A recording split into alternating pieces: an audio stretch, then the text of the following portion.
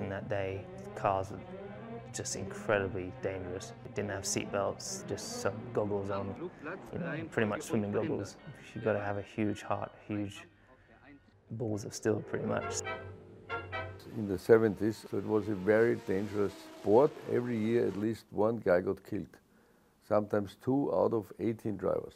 So you had to make up your mind before, do you want to take the chance or don't you? And I was able, like all the others at the time, to do that, to drive right on the edge and try to stay alive. The racetracks had not been changed, actually, I suppose, from World War II. The runoff areas were minimal and they were just grass. There wasn't safety per se. And I was glad to be able to start that movement. And right now we have probably the best example of risk management of any multinational corporation, any industry or any sport.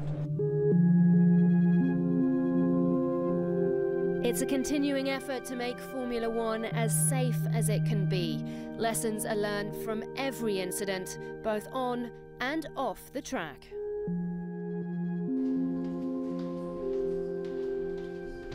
When you look at the Canadian Grand Prix, when Robert Kubica has a horrible accident, it was a very, in 2007, yes, it was a very severe accident, and it showed how all the different safety elements work together in Formula One. Because it started with a huge frontal impact on a rigid barrier, and that showed the performance in the front.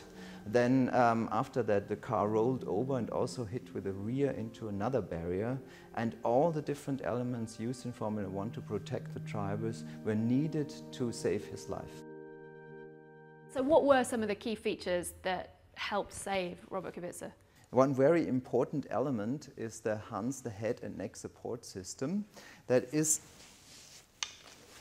put on the shoulders of the driver, and the straps are attached to the helmet. So this is limiting the forward movement of the head, which is important for the driver not to hit the steering wheel, and which was very important for Robert Kubica.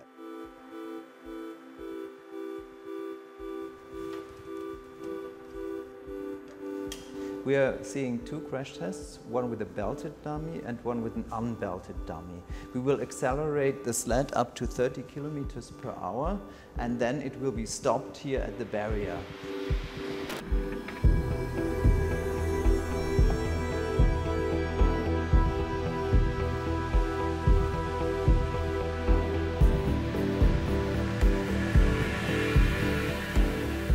And so that's the importance of seatbelts. What's next, do you think, in terms of safety developments? The crash barriers on the tracks can be improved, and also more realistic crash test standards will evolve probably over time, especially by using the data from real-life crashes in Formula One.